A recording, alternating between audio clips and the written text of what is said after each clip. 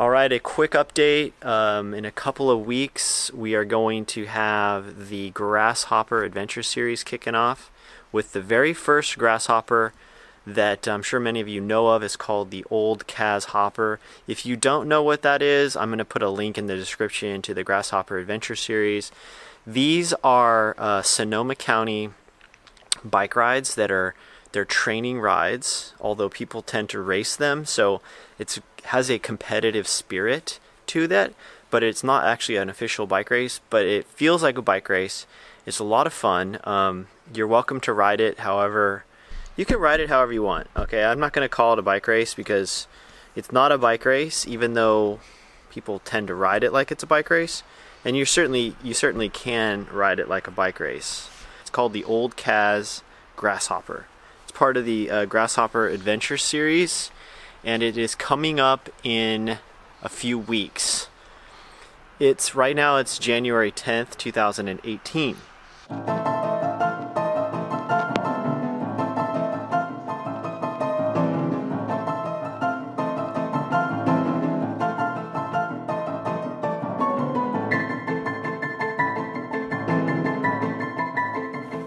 Here's the crossing. Pretty deep. Got a lot of rain in the last 48 hours. Okay, so this is the new crossing. You come, or I should say it's the old crossing that was abandoned. Oops, dropped my bike, hold on. So this is the old crossing. It comes down and then you cross there, go up the other side. But it's a little deep. I'm gonna go look at the new crossing that's been used for the last couple of years. Let's go take a look at that. Okay, you used to go that way, down to the crossing. Now there's a little arrow here, so you're gonna go right. You'll come down the hill, obviously, go turn the right. But I'm gonna go over here and see what this one looks like. This is where we've been crossing for the last few years, but we're just trying, I think they're trying to reestablish the old crossing. Yeah, it's looking pretty good, looking pretty full today. Hope you're packing your rain boots. It's full, it's pretty good, it's pretty full. Yeah, that's definitely much fuller than it's been. Okay, I'm gonna have to shoulder this bike and see if I can go across without dropping my phone. Alright, we're gonna shoulder the bike. Forget about taking the shoes off. I just don't think that's gonna work. What I'm gonna try and avoid doing is dropping the bike. Whoa, it's up to my knees.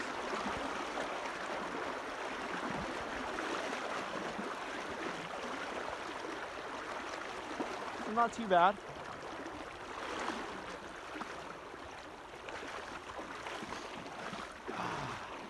So it's up to my knees. It'll be less than that if it doesn't rain for a few days. Check it out, it's just looks beautiful though. Doesn't it? Always looks beautiful up here. I never can get enough of this. Just love that creek. Look at that. And I love riding this on this bike. Cool. Well, back on up to Cazadero. I'm trying to decide what bike to use for this ride. I basically have narrowed it down to two options. I don't have a perfect bike for this ride. The ideal bike for a ride like this would be a cyclocross bike or a gravel adventure bike. Those two tend to be kind of the better choices because there's a good 75% of the ride is on pavement.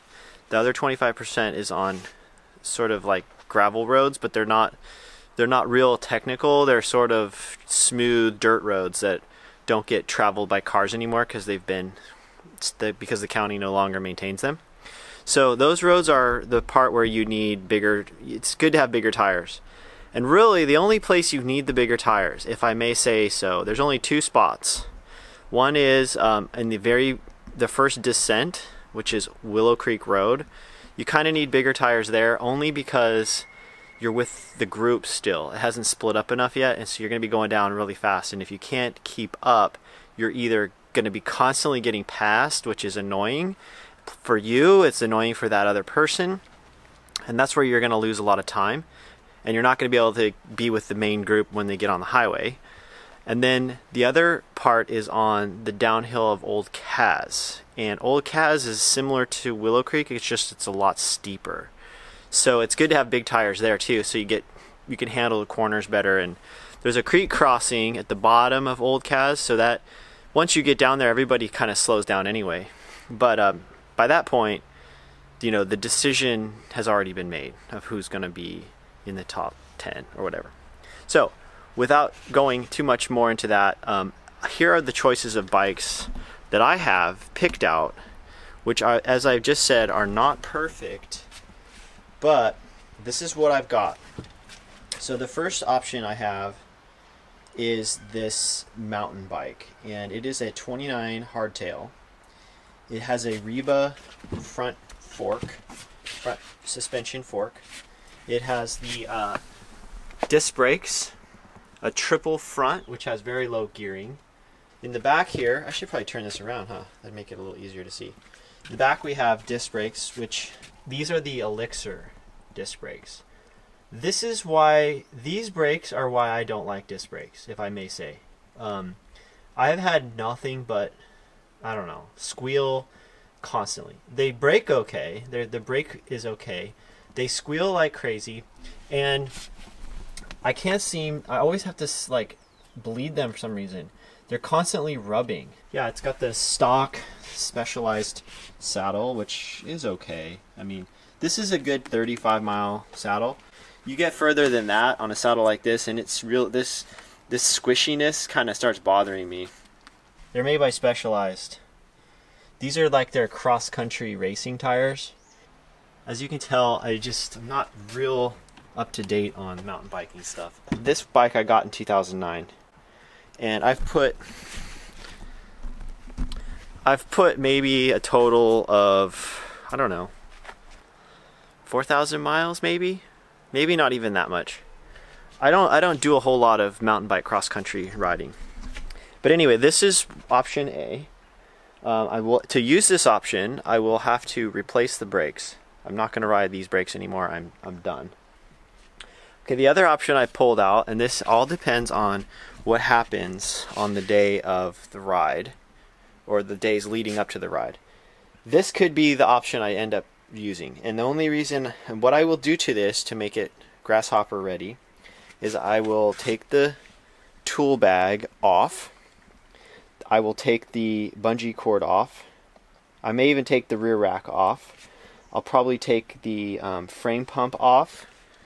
I will probably go with plastic water bottles, so they're lighter. I will take the handlebar bag off. I'll leave the fenders on, and I'll go ahead and use the mountain bike pedals.